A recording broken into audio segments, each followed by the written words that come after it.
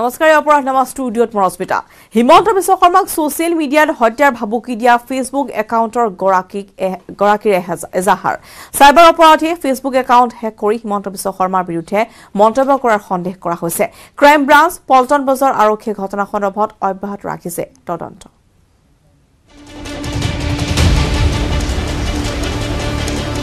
ফেসবুকত হিমন্ত বিশ্ব শৰ্মাক হত্যাৰ ভাবুকি একাউণ্টৰ গৰাকী কাষ চাপিল আৰক্ষী বিচাৰিলে নিজৰ লগতে পৰিয়ালৰ নিৰাপত্তা হয় সোশ্যাল মিডিয়াত মন্ত্ৰী হিমন্ত বিশ্ব শৰ্মাক লৈ প্ৰচাৰ হোৱা এটা পোষ্টক লৈ সৰ্বত্ৰ হৈছিল চৰ্চা ৰাজীৱ হান্টাৰ আহমেদ নামৰ ফেসবুক একাউণ্টৰ পৰা আপলোড হোৱা দেখুৱাইছিল এই পোষ্ট পিছে এই একাউণ্টৰ গৰাকী হাবিবুৰ ৰহমান উৰফে ৰাজীৱে লখিমপুৰৰ এজন যুৱকৰ পৰাহে জ্ঞাত হয় ঘটনা সন্দৰ্ভত আৰু লগে লগে তেওঁ কাষ চাপে পল্টন বজাৰ আৰক্ষী ফ্ৰেণ্ডটো মোৰ আনৰ ফ্ৰেণ্ড হয় মোৰ ফ্ৰেণ্ড লিষ্টৰ নাই ল'ৰাটো পল্লৱ নাথ তেওঁ ক'ল যে আপোনাৰ এটা বাতৰি আহিছে ফেচবুকত আপুনি কি কয় বোলে কি বাতৰি আহিছে বোলে আপুনি হেমন্তৰ ওপৰত এনেকুৱা কমেণ্ট দিছে মইতো এনেকুৱা কমেণ্ট দিয়া নাই মই ক'লোঁ যে আপোনাৰ পিছত সেই মোক ফটোটো দিল যিটো পষ্টটো দিল যে মই চালোঁ বুলি মইতো কৈছোঁ মই দিয়া নাই এনেকুৱা যে সি কৈছে আপুনি এটা কাম কৰক এইটো শ্বেয়াৰ কৰি দিয়ক আপুনি কৈ দিয়ক যে এইটো আপুনি দিয়া নাই সম্প্ৰতি ক্ৰাইম ব্ৰাঞ্চ আৰু পল্টন বজাৰ আৰক্ষীয়ে একাউণ্টটো সন্দৰ্ভত তদন্ত অব্যাহত ৰাখিছে কাৰণ মোৰ 2011ৰ পৰা আজিলৈকে কালিলৈকে পূৰা মোৰ একাউণ্ট খোলা সব বস্তু চেক কৰিছে মোৰ পৰা একো বস্তু ডিলটো হোৱা নাই কালিৰ দিনটোলৈকে একো হোৱা নাই হিমন্ত বিশ্ব শৰ্মাক ভাবুকিৰ পোষ্টটোৰ শ্বেয়াৰ হোৱাৰ লগে লগে ভাবুকি আহিছে হাবিবুৰ ৰহমানৰ পৰিয়াললৈ একাংশ লোকে পৰিয়ালটোৰ ফটো আপলোড কৰি কৰিছে বিৰূপ মন্তব্য যাৰ বাবে আশংকাত ভুগিছে পৰিয়াল মানে মোৰ ফটো দিছে মোৰ ল'ৰাৰ ফটো দিছে এতিয়া মানে প্ৰব্লেমটো হৈছে কি এতিয়া পুলিচে যি কৰক নকৰক সেইটো মেইন কথা নহয় মেইন কথা হ'ল কোনোবা পাব্লিকে যদি আমাক কালিয়ে গৈ পিনে যদি সিকিউৰিটিটো নাই ন আমাৰ কোনোবা যদি মোৰ ল'ৰা এতিয়া স্কুল যায় তোমাৰ দেউতা এনেকুৱা হয় বুলি কৈ যদি উঠাই লৈ যায় আমি কি কৰিলোঁ হয় তেতিয়াহ'লে ইফালে হাবিবুৰৰ ফেসবুক একাউণ্টৰ পৰা আপলোড হোৱা এই পোষ্টটো সন্দৰ্ভত ফেসবুক কৰ্তৃপক্ষৰ পৰা সকলো তথ্য বিচাৰিছে ক্ৰাইম ব্ৰাঞ্চ এইটো আমি কালি এইটো পোষ্ট পালোঁ যি পোষ্ট আছিলে এইটো আমাৰ ফেচবুকত আছিলে হাবিবুৰ ৰহমান আছে বিৰুবাৰীত থাকে আৰু ই ৰিক্সা চলায় লেকিন সেই ব্যক্তিটো নিজে পল্টন বজাৰত আহি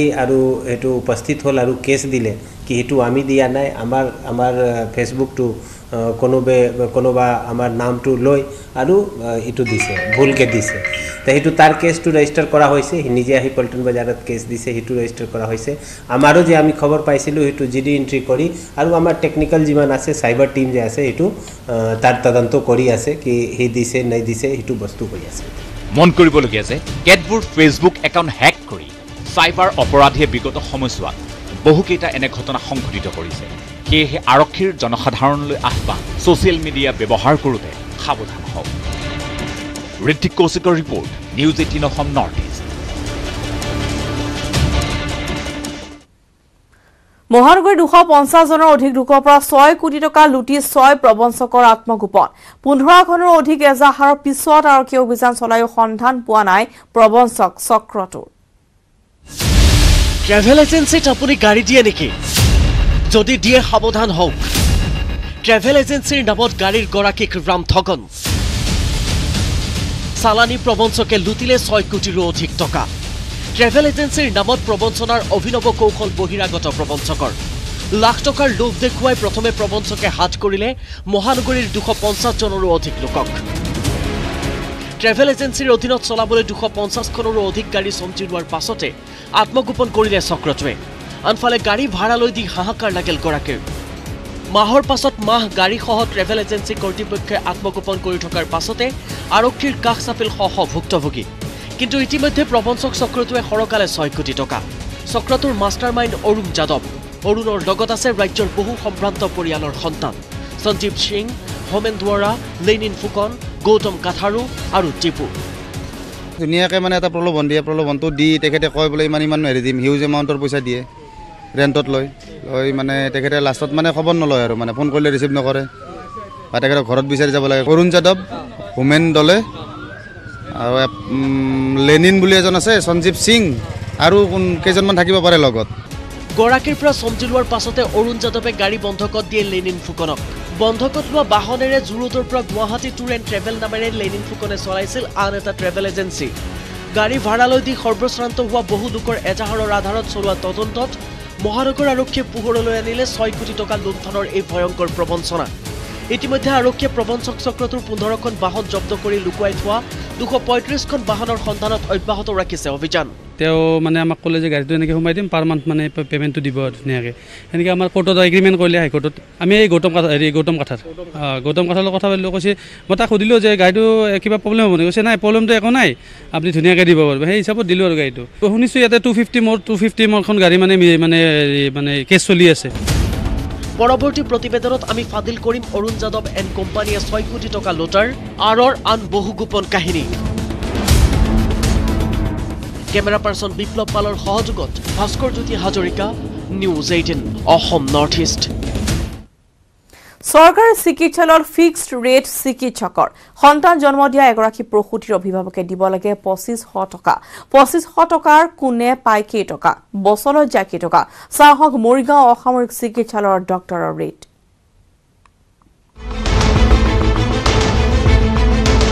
এই কথাটো মই কেতিয়াও নলওঁ কিন্তু আমাৰ বছৰ বুলিলে যায় এনাষ্টেচিয়া 3 জন প্ৰত্যেকে 3 জন এনাষ্টেচিয়া আছে 300কৈ 900 মোক যোনজনে মেইন এচিষ্ট কৰে তাক 200 টকা দিয়ে মোক এচিষ্ট কৰাজনৰ 200 চিষ্টাৰজনীক 100 টকা দিয়ে দুজনী নাৰ্ছৰ 100কৈ 200 বেবীটো যোনে চাই তাক 100 টকা দিয়ে বেবীটো ছোৱালীজনীক আকৌ 100 এনাষ্টেচিয়া যোনে এচিষ্ট কৰে তাক 100 টকা দিব পাৰে বছৰলৈও কেইটামান বছৰ বুলিলে যায় পইচাটো মই নলওঁৱেই এই পইচাটো মই কেতিয়াও নলওঁ কিন্তু শুনিলে এয়া ডাক্তৰৰ হিচাপ চৰকাৰী চিকিৎসালয়ত এগৰাকী প্ৰসূতিয়ে সন্তান প্ৰসৱ কৰাৰ পিছত অভিভাৱকে ডাক্তৰক দিব লগা টকাৰ হিচাপ আকৌ এবাৰ শুনক চিজাৰিন কৰা ডাক্তৰ বাবুৰ মুখেৰে এই পইচাটো মই কেতিয়াও নলওঁ কিন্তু আমাৰ বছৰ বুলিলে যায় বছৰত প্ৰত্যেকে 3 জন এনাষ্টেচিয়া আছে 300 পায় মোক যোনজনে মেইন এচিষ্ট কৰে তাক 200 টকা দিয়ে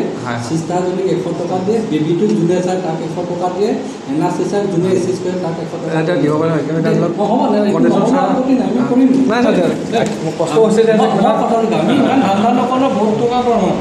ঘটনাটো মৰিগাঁও অসামৰিক চিকিৎসালয়ৰ চিকিৎসকজন বুবুল শইকীয়া মৰিগাঁৱৰ তৰাবৰীৰ শ্বৰীফ আলী নামৰ লোকজনৰ পত্নীয়ে জন্ম দিছিল এটি সন্তানৰ অস্ত্ৰোপচাৰৰ জৰিয়তে সন্তান প্ৰসৱ কৰাৰ পিছতে শ্বৰীফ আলীক প্ৰস্তাৱ চিকিৎসক শইকীয়াৰ এজন ঘনিষ্ঠৰ 2500 টকা লাগিব ডাক্তৰ শইকীয়াক প্ৰথমে 1000 দিছিল অভিভাৱকে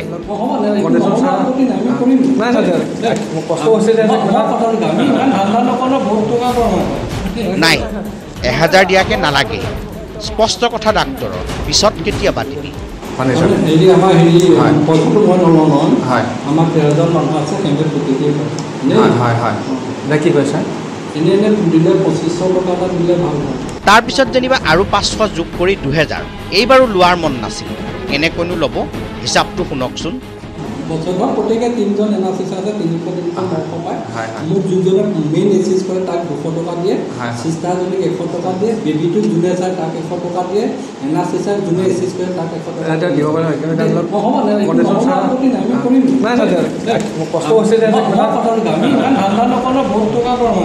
শুনিলে চৰকাৰী চিকিৎসালয়ৰ এয়া ফিক্সড ৰেট বছকো দিব লাগে পিছে বছজন বা কোন সেই কথা নকলে চিকিৎসক বুবুল শইকীয়াই এনেকৈ চলিছে একাংশ চৰকাৰী চিকিৎসালয় মৰিগাঁৱৰ পৰা পৱনজ্যোতি ডেকা report news 18 Assam north east ইফালে নৱগঠিত মাধৱদেৱ বিশ্ববিদ্যালয়ত সংঘটিত হৈছে এক ঘটনা জোকাৰিছে সমগ্ৰ লখিমপুৰ জিলাকে বিশ্ববিদ্যালয়ৰ ছাত্ৰী নিবাসত সংঘটিত ঘটনাটো গাপ দিয়াৰ চেষ্টা কৰিও ব্যৰ্থ হৈছে কৰ্তৃপক্ষ নৱগঠিত মাধৱদেৱ বিশ্ববিদ্যালয়ত জঘন্য ঘটনা অসৎ উদ্দেশ্যৰে নিশা ছাত্ৰী নিবাসত প্ৰৱেশ ৱাৰ্ডেনৰ অকলশৰীয়া ছাত্ৰীক যৌন নিৰ্যাতন ঘটনা গাপ দিয়াৰ চেষ্টা বিশ্ববিদ্যালয় কৰ্তৃপক্ষ মাধৱদেৱ বিশ্ববিদ্যালয়ৰ সোণালী ইতিহাসত কলংকৰ কালিমা সানিলে এগৰাকী শিক্ষকে বিশ্ববিদ্যালয়খনত থকা ছাত্ৰী নিবাসৰ ৱাৰ্ডেনৰ দায়িত্বত থকা ৰমেশ হাজৰিকা নামৰ সেই শিক্ষকজনে ছাত্ৰী নিবাসটোত থকা এগৰাকী ছাত্ৰীৰ ওপৰতে চলালে যৌন নিৰ্যাতন কিন্তু পৰিয়ালৰ লোকে ভুক্তভোগী ছাত্ৰীক বিশ্ববিদ্যালয়ৰ হোষ্টেলৰ পৰা ঘৰলৈ লৈ যোৱাৰ পাছতেই পোহৰলৈ আহিল অধ্যাপকৰ যৌন নিৰ্যাতনৰ ঘটনা তাৰ পাছতেই উত্তপ্ত হৈ পৰিল নাৰায়ণপুৰত অৱস্থিত মাধৱদেৱ বিশ্ববিদ্যালয়ৰ চৌদিশ ঘটনাৰ তদন্ত দাবী কৰিলে উত্তেজিত ছাত্ৰ ছাত্ৰীসকলে ছাত্ৰ ছাত্ৰীৰ প্ৰতিবাদৰ পাছতেই অভিযুক্ত ৰমেশ হাজৰিকাক ৱাৰ্ডেনৰ দায়িত্বৰ পৰা অব্যাহতি দি কৰ্তৃপক্ষই গাপ দিয়াৰ চেষ্টা কৰিলে সমগ্ৰ ঘটনা। কিন্তু তাৰ পাছতো ৰমেশ হাজৰিকাৰ অপসাৰণৰ দাবীত অটল হৈ থাকিল ছাত্ৰ ছাত্ৰীসকল। উপায়বিহীন হৈ ঘটনাত হস্তক্ষেপ কৰিলে বিশ্ববিদ্যালয়ৰ পঞ্জীয়কে। ছাত্ৰ ছাত্ৰীৰ লিখিত আবেদনৰ আধাৰত ঘটনাৰ উচিত তদন্তৰ আশ্বাস দিলে পঞ্জীয়কগৰাকীয়ে। কিন্তু ভুক্তভোগী ছাত্ৰীৰ লিখিত অভিযোগকো গুৰুত্ব নিদিয়া বিশ্ববিদ্যালয় কৰ্তৃপক্ষক এইবাৰ বিশ্বাস কৰিবলৈ ৰাজি নহল ছাত্ৰ ছাত্ৰীসকল। ভুক্তভোগী ছাত্ৰীগৰাকীয়ে সমগ্ৰ বিষয়টো বিশ্ববিদ্যালয় কৰ্তৃপক্ষক লিখিত হিচাপে অৱগত কৰিছিল। কিন্তু তাৎপৰ্যপূৰ্ণ বিষয় এয়ে যে বিশ্ববিদ্যালয় কৰ্তৃপক্ষই লম্পট শিক্ষক ৰমেশ হাজৰিকাৰ লগত এখন লিখিত চুক্তি কৰি সমগ্ৰ বিষয়টো আইনী ব্যৱস্থাৰ পৰা বহুদূৰ নিলগাই আনিলে। আৰু এই ঘটনাই সমগ্ৰ নাৰায়ণপুৰতে নহয় জিলাখনত সৃষ্টি কৰিছে তীব্ৰ চাঞ্চল্য। লখিমপুৰৰ পৰা Sanjeev লাহনৰ report, News18 Assam north east. এবাৰ চোৰাং চিকাৰীৰ ৰূপত প্ৰাক্তন বনকৰ্মী। STFৰ লগতে বনকৰ্মীৰ অভিযানত 2 চোৰাং চিকাৰী জালত পৰাৰ পিছতে খুদ প্ৰাক্তন বনকৰ্মীয়ে স্বীকাৰ কৰিলে নিজৰ অপৰাধ। বিধি গড় বধৰ লক্ষ্য প্ৰাক্তন বনকৰ্মীৰ। কাজিৰঙালৈ অশনি সংকেত। গড় চিকাৰত নামিছে প্ৰাক্তন বনকৰ্মী। বিহেৰে গড় বধাৰ লক্ষ্য প্ৰাক্তন বনকৰ্মীৰ। STFৰ লগতে বনকৰ্মীৰ অভিযানত 2 চোৰাং চিকাৰী জালত পৰাৰ পাছতে খুদ প্ৰাক্তন বনকৰ্মীয়ে স্বীকাৰ কৰিলে নিজৰ অপৰাধ। এই বেগটো তাত থৈ দিম, তাৰপিছত 1 লাখ টকা দিম কৈছে, তাৰপিছত এইটো বেগটো থৈ পেলাই গুচি যাব লাগে। 2019 চনৰ জুলাই মাহলৈকে নৰ্দাৰ্ণ ৰেঞ্জৰ গোপাল জাৰণী শিবিৰত কৰ্মৰত হৈ থকা ৰণোজ পেগুৱে গড় চিকাৰৰ বাবে সোমাইছিল কাজিৰঙাত। লগত কুখ্যাত গড় চিকাৰী কিৰণ দাস। এটা 303 ৰাইফল, 7 জাই সক্ৰিয় গুলী আৰু চাইলেঞ্চাৰৰ লগতে গড় নিধন কৰিবলৈ ৰণোজ আৰু কিৰণে আনিছিল এবিধ ভয়ংকৰ সামগ্ৰী, এবটল বিষ। হাইৱে আহি থাকোঁতে আমি ইণ্টাৰচেপ্ট কৰিলোঁ, কৰি পেলাই 2জন মানুহ কৰায়ত্ব কৰা হ'ল। কালত তেওঁলোকৰ পৰা এটা 303 ৰাইফল পাইছোঁ, সক্ৰিয় এইটো, আৰু লগতে চাইলেঞ্চাৰ আছে আৰু এবিধ কেমিকেলছ আছে। কেমিকেলছটো মানে ছাছপেক্টেড টু বি পয়জন। জুলাইত চাকৰি যোৱাৰ পাছত ৰণোজ পেগুৰ কাষ চাপিছিল কিৰণ দাস। 2013 চনত গড় চিকাৰত জড়িত থকাৰ সূত্ৰে জেলৰ ভাত খোৱা কিৰণে দিয়া গড় চিকাৰৰ প্ৰস্তাৱ গ্ৰহণ কৰাৰ পাছতেই এই দশা হ'ল দুয়োৰে।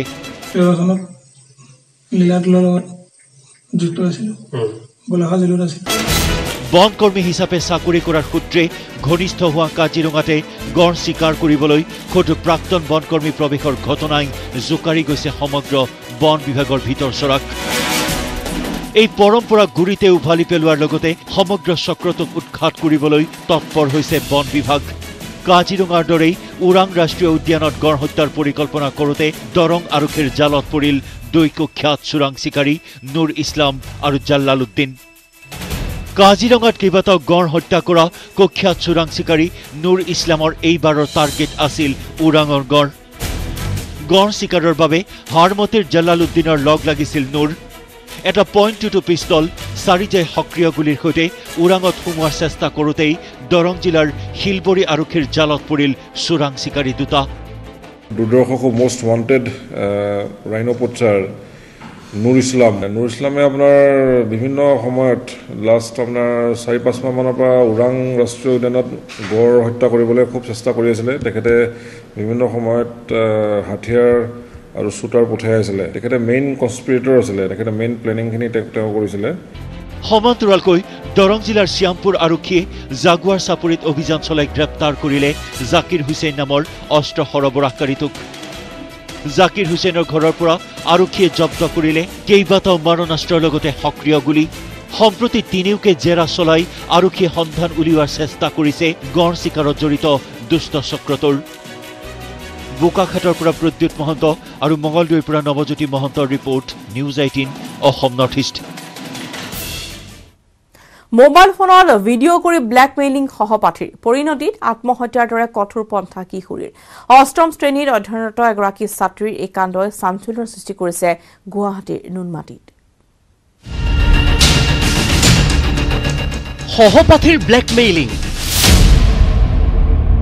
আত্মহনন 8ম শ্ৰেণীৰ ছাত্ৰীৰ। মা, মোক ক্ষমা কৰিবা, মই আত্মহত্যা কৰিব খোজা নাছিলোঁ, কিন্তু বাধ্যত পৰিলোঁ। কাৰণ আমাৰ স্কুলত এটা ল'ৰা আছিল, সি মোক এটা ভিডিঅ' কৰি ব্লেকমেইল কৰিছিল আৰু সেইবাবেই এই সিদ্ধান্ত লৈছোঁ। মোক ভুল নুবুজিবা, আই এম চৰি। ইটি তোমাৰ মৰমৰ। মাত্ৰ কেইটামান শাৰীৰ এই ছুইচাইড নোটটো লিখি থৈ নিজ ঘৰতে চিপ জৰি লৈ আত্মহত্যা কৰিলে ৮ম মান শ্ৰেণীত অধ্যয়নৰত কিশোৰীগৰাকীয়ে। তো মোৰ হিচাপততো মাষ্টৰনীগৰাকীৰ ফালৰ পৰা হ'ব লাগে, তাই যে উলিয়াই দিলে, তাই লাজ এটা পালে, ঘৰতো নজনালে, ল'ৰাকেইটাৰ আগতে এনেকুৱা হেৰি কৰিলে, সিহঁতক ওলাই দিলে, সেইটো কাৰণে হ'ব লাগে। ২৪ অক্টোবৰৰ দিনাই সংঘটিত হৈছিল আত্মহননৰ ঘটনাটো। কিন্তু মাকলৈ বুলি লিখি থৈ যোৱা ছুইচাইড নোটটো পোৱাৰ পিছতহে পোহৰলৈ আহিছিল এই ভয়ংকৰ ঘটনা। নুনমাটি পঞ্চদ্বীপ জাতীয় বিদ্যালয়ৰ ৮ম শ্ৰেণীৰ ছাত্ৰীগৰাকীৰ অশ্লীল ভিডিঅ' প্ৰকাশৰ কথাটো ৰাজহুৱা হৈছিল বিদ্যালয়ত। তাৰ পিছতে বিদ্যালয়ৰ নৃত্য ক্লাছৰ পৰা বহিষ্কাৰ কৰিছিল ছাত্ৰীগৰাকীক। পৰিয়ালৰ অভিযোগ, এই কথা কিয় অভিভাৱকক নজনালে বিদ্যালয় কৰ্তৃপক্ষই। অভিভাৱকক জনোৱাহেঁতেন হয়তো আত্মহত্যা কৰাৰ পৰা ৰক্ষা পৰিলহেঁতেন ছাত্ৰীগৰাকী। আমি এনে স্কুলৰ পৰা যদি তাইক বহিষ্কাৰ কৰিছে, আমাক একবাৰ ফোন কৰাই জনাব লাগিছিল। প্ৰাইভেট স্কুল হিচাপে স্কুলৰ পৰা একো কোৱা নাই, আমিও এইকাৰণে একো গম পোৱা নাই। যদি গম পালোঁ হয় কিজানি আজি ভণ্টি জিন্দা হ'ল হয়। ইতিমধ্যে সমস্ত ঘটনা সন্দৰ্ভত নুনমাটি থানাত অভিযোগ দিছে পৰিয়ালটোৱে। অভিযোগৰ ভিত্তিত আৰক্ষীয়ে আটক কৰিছে দুৰ্ভগীয়া ছাত্ৰীগৰাকীৰ ৩ সহপাঠীক। আৰক্ষীয়ে ছুইচাইড নোটৰ আঁত ধৰি আৰম্ভ কৰিছে তদন্ত। তদন্ত কি হয় সেয়া সময়হে ক'ব। কিন্তু বিদ্যালয়ত সংঘটিত এনে ঘটনা আৰু পৰিণতিত ৮ম শ্ৰেণীৰ ছাত্ৰীগৰাকীৰ আত্মহননৰ ঘটনাই নিশ্চয়কৈ চিন্তনীয় বিষয়। নুনমাটিৰ পৰা Ajay Barman, news 18 Assam north east. হোজাইত দুভোগ নিশা এক উত্তপ্ত পৰিস্থিতিৰ উদ্ভৱ হয়। খেল উৎখাত কৰিবলৈ যোৱা আৰক্ষীক জুৱাৰীৰ আক্ৰমণত আহত হয় এগৰাকী আৰক্ষী। অৱশেষত 5টা জুৱাৰীক আটক কৰি হোজাই আৰক্ষীয়ে নিয়ন্ত্ৰণ কৰিলে পৰিস্থিতি।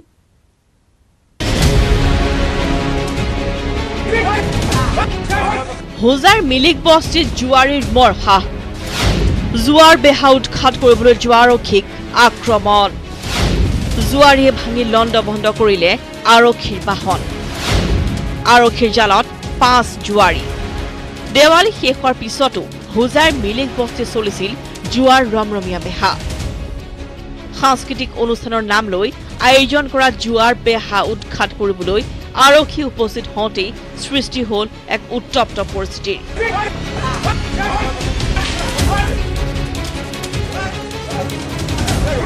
জুৱাৰ সামগ্ৰী জব্দ কৰা আৰক্ষীক উভতি ধৰিলে জুৱাৰীয়ে। জুৱাৰীৰ আক্ৰমণত আহত হ'ল এগৰাকী আৰক্ষী। আৰক্ষীৰ বাহনো ভাঙি লণ্ড ভণ্ড কৰিলে জুৱাৰীয়ে। কিছুমান সামগ্ৰী জুৱা খেলাৰ সামগ্ৰী ইতিমধ্যে তেওঁ হেৰি কৰিছিলে আৰু তেওঁ সেইখিনি লৈ কমিটিৰ মানুহক কি কাৰণে এইবিলাক হৈছিলে সুধাই পেলাই তেওঁ ৰিটাৰ্ণ আহিবলৈ বিচৰাত তেওঁ গাড়ীখন আমাৰ ষ্টাফসহ তেওঁক আক্ৰমণ কৰে আৰু লগতে থানাৰ আমাৰ যিখন গাড়ী লৈ গৈছিলে তেওঁ গাড়ীখনৰো বিস্তৰ ক্ষতি সাধন কৰে, ভাঙিছিলে। জুৱাৰীৰ আক্ৰমণ চলি থকাৰ মাজতে ঘটনাস্থলীত উপস্থিত হ'ল অতিৰিক্ত আৰক্ষী দল। তাৰ পিছতেই আৰক্ষীয়ে খেদি খেদি কৰায়ত্ব কৰে 5টা জুৱাৰীক। ঘটনা সংক্ৰান্তত আমি 4জনক আটক কৰিছোঁ আৰু তেওঁলোকৰ বিৰুদ্ধে আইনগত ব্যৱস্থা লোৱা হ'ব। সাংস্কৃতিক অনুষ্ঠানৰ কোনো পাৰ্মিশ্যনো নাছিলে আৰু আচলতে খবৰটো পাই পেলাই জুৱা খেলা চলি থকা বুলি খবৰ পাই পেলাই গৈছিলে।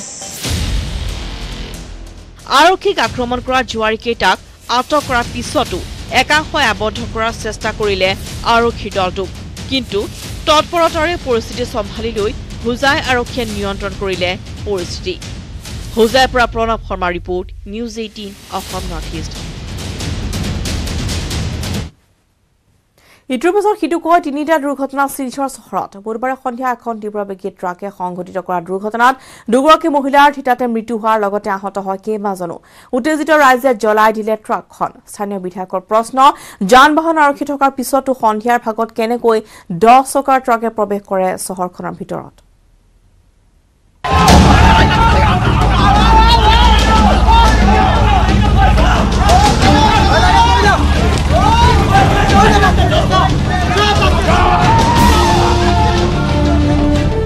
এটা ভয়ংকৰ দুৰ্ঘটনা আৰু এয়া দুৰ্ঘটনাটোৰ পিছৰ দৃশ্য। ৰাজপথত দাও দাওকৈ চলিছে এখন ট্ৰাক। একাংশ উত্তেজিত লোকে জ্বলাই দিছে সামগ্ৰী ভৰ্তি ট্ৰাকখন। সমান্তৰালভাৱে আৰক্ষী আৰু চৰকাৰ বিৰোধী শ্লোগান। দৃশ্যটো শিলচৰ নগৰৰ ঘোঁৰামত্ত ট্ৰাক চালকৰ অতপাত। এটা নহয়, দুটা নহয়, তিনিটাকৈ দুৰ্ঘটনা। নাগালেণ্ডৰ পঞ্জীয়নভুক্ত এখন ট্ৰাকে সোণাবৰী নামৰ অঞ্চলটোত প্ৰথমে খুন্দা মাৰে এটা কুকুৰক। কুকুৰটোক খুন্দা মৰাৰ পিছতেই প্ৰত্যক্ষদৰ্শী একাংশ লোকে ট্ৰাকখন ৰখাবলৈ চেষ্টা কৰে যদিও ঘোঁৰামত্ত চালকে দ্ৰুতগতিত চলাই লৈ যায় সেই ট্ৰাকখন। এনেদৰে দ্ৰুত গতিৰে আগুৱাই আহিয়েই নগাটিলা নামৰ অঞ্চলটোত পুনৰ এখন অটো আৰু মটৰ চাইকেলক খুন্দিয়াই ট্ৰাকখনে। সেই স্থানতো ট্ৰাকখন একাংশ লোকে ৰখাবলৈ চেষ্টা কৰে যদিও সক্ষম নহল লোকসকল।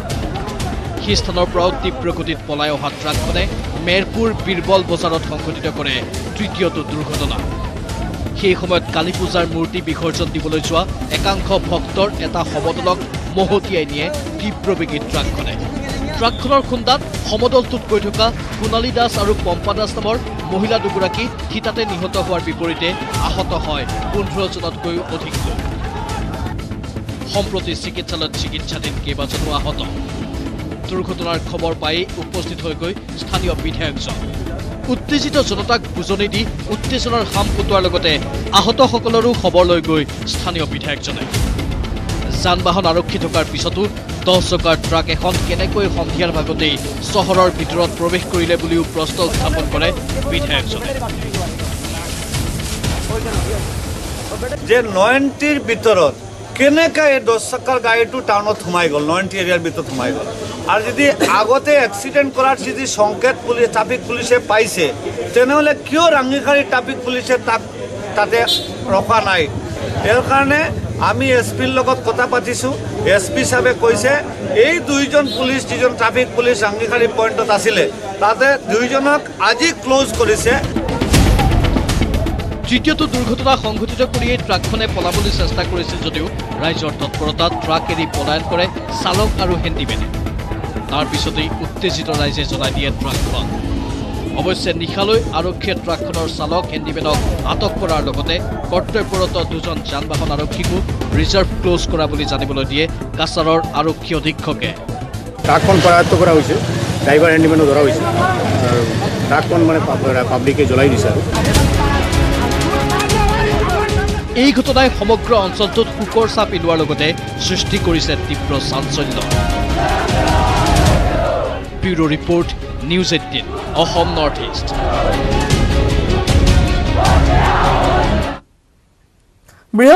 বৃহস্পতি বেয়া আছিল আজিজোৰৰ। আগে পিছে কৰি থকা কামটোকে বৃহস্পতিবাৰেও কৰিবলৈ গৈছিল আজিজোৰে।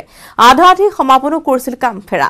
পিছে দশা যে বেয়া, গণধোলাই পিঠিত লৈ এতিয়া ৰঙা ঘৰত আজিজোৰ।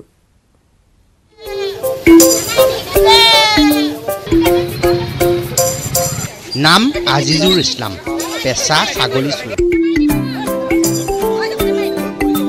সুবিধা পালে চৰি ফুৰা ছাগলী চাইকেলত তুলি উঠাও হয় আজিজুৰ। পিছে বৃহস্পতি বেয়া আছিল আজিজোৰৰ। মানুহ নাথাকিলে এনেকুৱা ধৰণৰ ঘটনা প্ৰায়ে সংঘটিত হৈ আহিছে। আজি ৰাইজে হাততে ধৰিছে। ছাগলী চুৰ আজিজোৰৰ বাবে বৃহস্পতিবাৰে অমানিশা নমাই আনিলে এই লুডুকা ছাগলীটোৱে। চৰি থকা ছাগলীটো সুযোগ বুজি চাইকেলত বান্ধিব লওঁতেই দেখা পালে একাংশই, আৰু তাৰ পিছত এই দশা আজিজোৰৰ। জানেই নহয়, গণধোলাই বুলি যে কথা এষাৰ আছে, সেয়াই হ'ল আজিজোৰৰো। ছাগলীজনী মোৰে। কেনেকৈ ধৰিলে? ৰাতিপুৱা এৰি দিছিলোঁ। এৰি দিয়াৰ পিছতহে খবৰ পাইছোঁ মানুহে ধৰি পেলাই নিজে ৰছী বান্ধি নিবলৈ ধৰিছিলে। আৰু সঘনাই এই বস্তুটো হৈছে। ইয়াৰ আগতেও মোৰ ছাগলী চুৰ হৈছে, কিন্তু বিচাৰি পোৱা নাই। আজিহে গম পাইছোঁ যে কি হৈছে। ঘটনাটো তেজপুৰ ঘৰ পৰা চুবুৰী। গৰাকীয়ে পুৱাই এৰি দিছিল ছাগলী। চৰি ছাগলী আহি উপস্থিত হ'লেহি ঘৰ পৰা চুবুৰী প্ৰাথমিক বিদ্যালয়ৰ চৌহদ। সেই সময়তে সেই স্থানত উপস্থিত হ'লহি আজিজোৰ। ইফালে সিফালে চালে আৰু সুযোগ বুজি ছাগলী বান্ধি চাইকেলত উঠোৱাৰ যুঁজা। ঠিক তেনেতে চকুত পৰিল ওচৰৰে এজনৰ। কাষ চাপি সোধা পোছা কৰোঁতেই ওলাল উৰহিৰো। গোট খালে ৰাইজ। ছাগলী বন্ধা ৰচাৰে হাত ভৰি বান্ধিলে ছাগলী চোৰ আজি জোৰৰ চলিল লপাথপা খবৰ দিলে আৰক্ষীকো সময়মতে আহি ওলালহি আৰক্ষী ছাগলী চুৰি হোৱাৰ ক্ষোভ থাকিলেও মৰমীয়া নাছিল ঘৰ পৰা চুবুৰীৰ ৰাইজ সেয়ে যেনিবা ইমানতেই ৰক্ষা পৰিল ছাগলী চোৰ আজি জোৰ report news 18 Assam north east বিশ্বৰ দুৰ্ধৰ্ষ সন্ত্ৰাসবাদী ISISৰ মুৰব্বী আবু বকৰ আল বাগদাদীৰ শনিবাৰে হত্যা কৰে আমেৰিকাই এই অভিযানৰ ভিডিঅ' আৰু ফটো মুকলি কৰিছে আমেৰিকাই আমেৰিকাৰ স্পেচিয়েল ফৰ্চে বাগদাদীৰ ঠিকনাত আক্ৰমণৰ ভিডিঅ' মুকলি কৰিছে আমেৰিকান সেনাই প্ৰায় 2 ঘণ্টা ধৰি চলিছিল এই অভিযান ড্ৰোন কেমেৰাৰ সহায়ত ৰেকৰ্ড কৰা এই ভিডিঅ'টোত স্পষ্টভাৱে দেখা গৈছে বাগদাদীয়ে আত্মগোপন কৰি থকা স্থান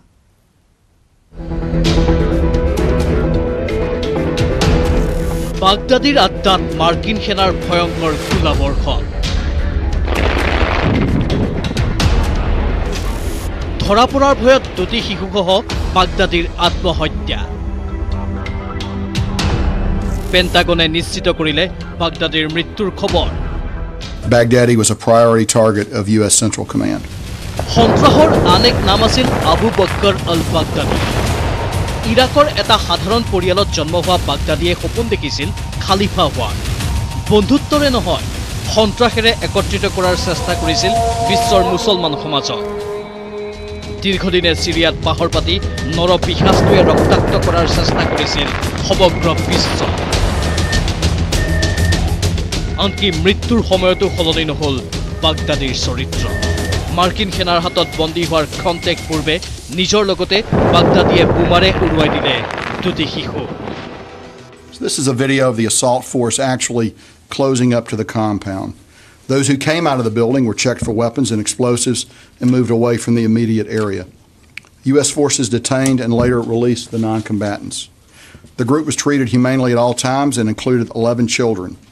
I want to make it clear that despite the violent nature of the raid and the high-profile nature of this assault, every effort was made to avoid civilian casualties and to protect the children that we suspected would be at the compound.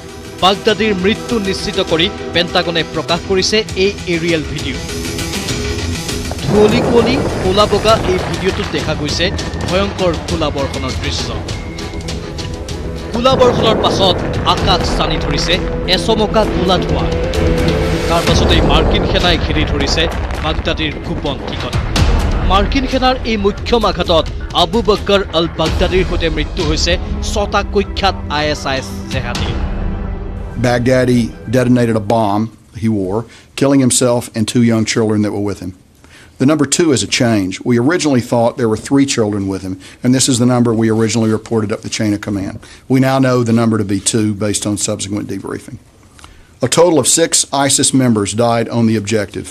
4 were women, and there were 2 men, including Baghdadi.